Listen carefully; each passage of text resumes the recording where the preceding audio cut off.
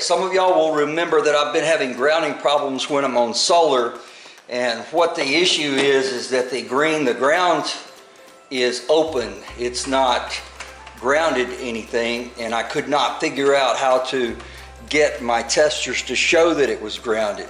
And I came across an idea from another website, and it talked about taking an outlet, a male plug, and putting a bridge from the green to the white inside of the male plug.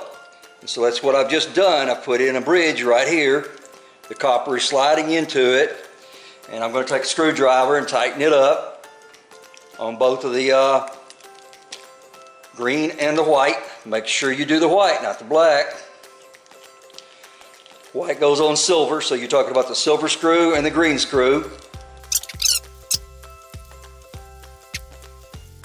Alright, so that's what I've got. It's all enclosed and there's no bare wire showing.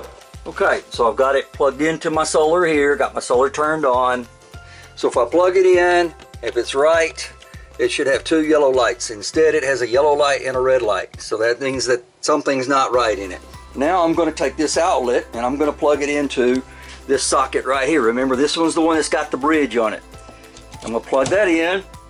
That's all I do is plug that in and come back over here, and we look, and now we have two yellow lights. Our ground is bonded to the box.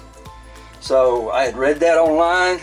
It worked. What I'm understanding, some of these sine wave inverters are internally bonded and some of them are not internally bonded, and so some of them have to have that outlet to get them bonded and to show the ground is grounded. Still working. Such a simple solution. I'm still learning. If you got any comments, please make them below. Please subscribe. Thanks for watching, guys. More to come.